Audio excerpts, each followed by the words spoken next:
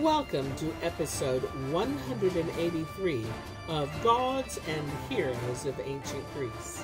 My name is MyLinda Butterworth, and today we conclude our tale with part 7 of the love story of Eros and Psyche. When night had passed, Aphrodite called Psyche and said, "Do you see that forest that extends out in length with the river? There are great sheep shining like gold, and kept by no manner of person. I command thee, you go to and bring me home some of the wool of their fleeces." Psyche arose willingly, not to do her bidding, but to throw herself headlong into the water to end her sorrow. Then a green reed, inspired by divine inspiration with a gracious tune and melody, said, "O Psyche, I pray thee not to trouble or pollute my water by the death of thee, and yet beware that thou go not towards the terrible sheep of this coast, but wait until the heat of the sun be past. For when the sun is hottest, they are most dangerous and furious, with their sharp horns, their stony foreheads, and their gaping throats, at which time they arm themselves, cause danger to mankind. But if you wait till past midday, and the heat is moderate, and they have refreshed themselves in the river, then you can hide here by me under this great plane tree, and as soon as their great fury is past, you can go among the thickets and bushes under the woodside, and gather the locks of their golden fleeces, which you shall find caught in the briars." Thus spoke the gentle and benign reed, showing Psyche a way to save her life, which she bare well in memory, and with all diligence went and gathered great bunches of fleece, and put them in her apron, and carried them home to Aphrodite. This second labor, however, did not please her, nor give her sufficient proof of the good service that Psyche provided. But with that sour resemblance of laughter, she said, "Of certainty I know that this is not thy fact, but I will prove if you are of so stout a courage and singular diligence as you seem." Then Aphrodite spoke unto Psyche again, saying, "See the top of yonder great hill, where runs down water of black and deadly color, which nourishes the floods of Styx and Cottus? I charge thee go there, and bring me a vessel of that water." She gave her a crystal bottle, and then threatened her rigorously.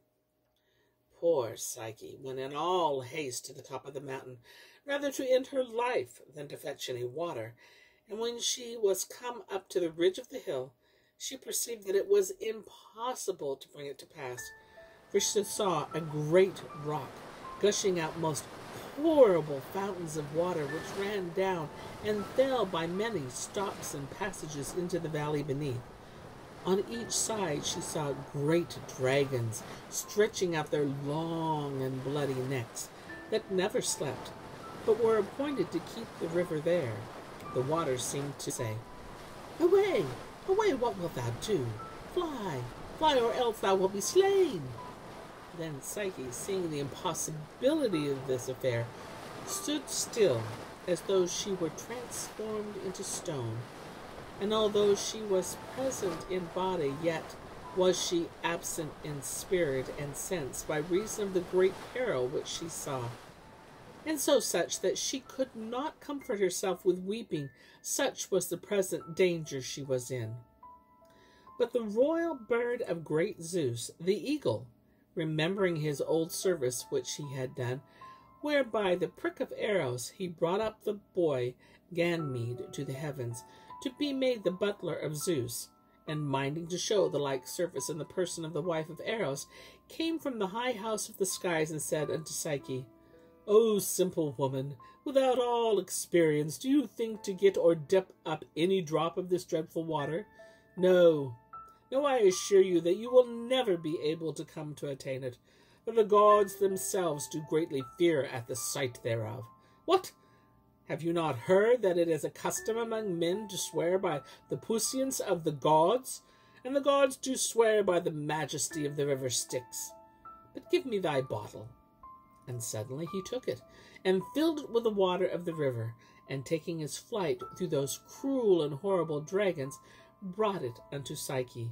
who, being very joyful thereof, presented it to Aphrodite, who would not be appeased, but menacing more and more, said, "What? You seem to be a witch and enchantress that bring these things to pass. I will give you one more task.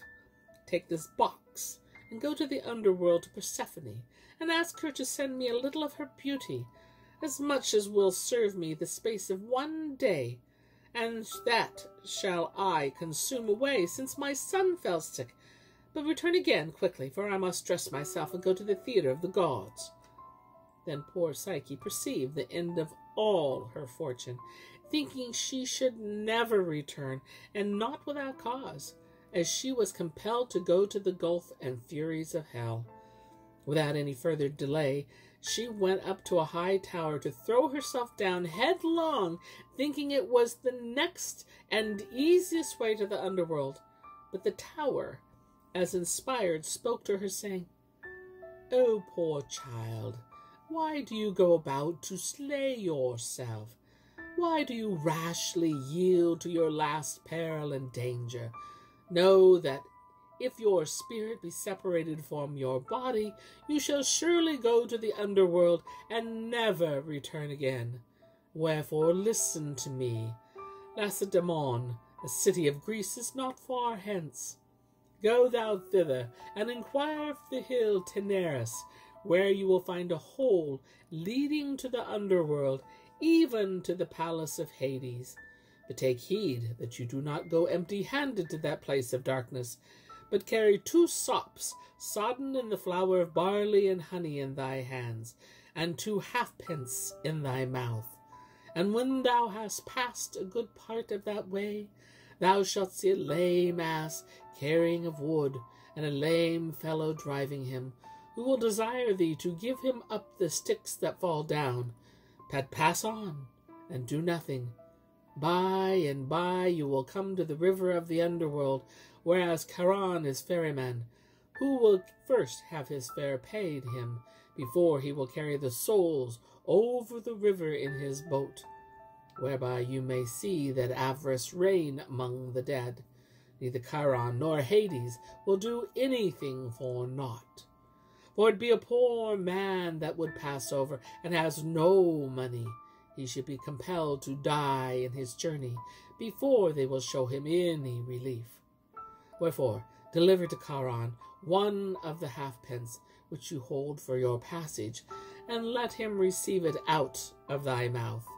And it shall come to pass, as you are sitting in the boat, you will see an old man swimming on the top of the river, holding up his deadly hands, and desiring thee to receive him into the bark. But don't listen to his piteous cry. When you are passed over the flood, you shall see an old woman spinning, who will ask you to help her. But beware you do not consent unto them in any case, for these are like baits and traps that Aphrodite set to make you drop one of thy sops. And don't think that keeping of your sops is a light matter, for if you lose one of them, you can be assured you will never return again to this world. Then you will see a great and marvelous dog with 3 heads, barking continually at the souls that enter in. By reason he can do them no harm. He lies day and night before the gate of Persephone, and watches over the house of Hades with great diligence. If you cast one of the sops of honey cakes, you will have access to Persephone without danger. She will cheer you up, and entertain you with delicate meat and drink. But do not sit on the ground, or eat anything except the brown bread, and tell her your message. And when you have received such beauty as she gives you, as you return, calm the rage of the dock with the other sop, and give your other halfpenny to stingy Charon, and come back the same way as you came in. But above all things, do not look into the box, neither be curious about the treasure of the divine beauty. In this manner the tower instructed Psyche as to what she should do, and immediately she took 2 halfpence, 2 sops or honey cakes, and all things necessary, and went to the mountain Taenarus to go towards the underworld. Psyche then passed the lame ass, paid her halfpenny for passage, neglected the old man in the river, denied to help the woman spinning, and filled the ravenous mouth of the dog with a sop. She came to the chamber of Persephone. There Psyche would not sit in any royal seat, nor eat any delicate meats, but kneeling at the feet of Persephone was only contented with coarse bread, delivered her message, and after she received a mystical secret in the box, she departed and stopped the mouth of a dog with the other sop, and paid the boatman the other halfpenny. When Psyche was returned from the underworld to the light of the world, she was ravished with great desire, saying, "My husband once told me I was beautiful. Perhaps after all my trials he may not think so. Perhaps I could keep a little of it for myself." And before long she opened the box, but immediately was overcome by a deep sleep, and she lay on the ground as if she were dead. But Eros, being now healed of his wound and illness, could not endure the absence of Psyche. He burst out of the locked door of his chamber, and receiving his wings, took his flight towards his loving wife. Upon finding her, he tenderly wiped away the spell of sleep, put again in the box, and awakened her with the tip of one of his arrows, saying, "Oh, wretched scoundrel, you are well nigh perished again over your curiosity. Well, go now to my mother with the box, and in the meantime I will provide for all things accordingly." With that, he took his flight into the air, and Psyche brought her present to Aphrodite. Eros, being more and more in love with Psyche, and fearing the displeasure of his mother, did pierce into the heavens, and arrived before Zeus to declare his cause. Soon after, Zeus embraced him, saying, "O my beloved son, although you have not given due reverence and honor to me as you ought to do, but have rather wounded my breast, whereby the laws and order of the elements and the planets be disposed, with continual assaults, and against all laws, and the disciplined Julia, and the utility of the public weal, in transforming my divine beauty into serpents, fire, savage beasts, birds, and bulls. Howbeit, remembering my modesty, and that I have nourished you with mine own proper hands, I will do and accomplish all you desire, so that you can beware of spiteful and envious persons. And if there be any excellent maiden of comely beauty in the world, remember yet the benefit which I shall show unto thee, by recompense of her love towards me again." When he finished speaking, he commanded Hermes to call all the gods to council, and if any of the celestial powers did not appear, he should be condemned in 10,000 pounds, which sentence was such a terror to all the gods that the high theatre was replenished, and Zeus began to speak in this sort: "O ye gods, registered in the book of the Muses, you all know this young man Eros, whom I have nourished with mine own hands, whose raging flames of his first youth I thought best to bridle and restrain. Yet it is enough that he is defamed in every place for his adulterous living, whereupon all occasion ought to be taken away by this marriage. He has chosen a maiden that loves him well, and hath bereaved her of her virginity. Let him have her still, and possess her according to his own pleasure." Then he returned to Aphrodite and said, "And you, my daughter, take you no care. Do not fear the dishonor of your progeny and estate. Also regards that this is a mortal marriage, for it seems to me just, lawful, and legitimate by civil law." After that, Zeus commanded Eros to bring Psyche into the palace of heaven. When she arrived, Zeus said, "See this mortal girl whom Eros loves. No mortal can have Aphrodite's beauty, but Psyche has brought some of that beauty to us.